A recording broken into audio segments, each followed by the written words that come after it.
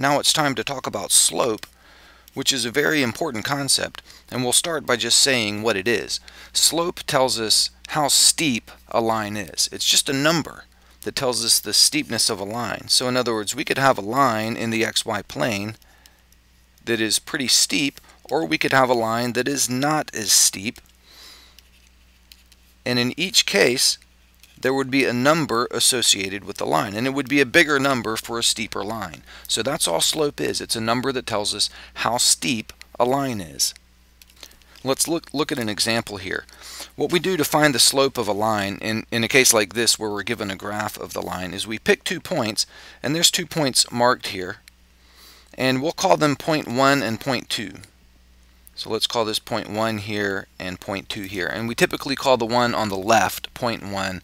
Generally think from left to right. Now imagine moving along the line from point 1 to point 2. So we're moving along the line in that direction.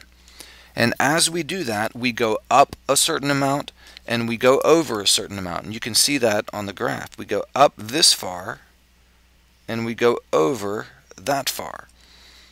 And the amount that we go up is called the rise, and the amount that we go over is called the run. And those are 2 terms that you hear a lot, the rise and the run. So this is the rise right here, and this is the run here.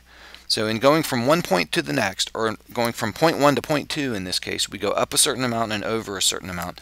And then the slope is defined this way. Slope is rise over run. So it's a ratio. The ratio of rise over run, or you could just think of it as rise divided by run. So in this example, we can calculate the slope like this. The rise in this case is 2. You can see that right there on the graph. And the run in this case is 3. So the slope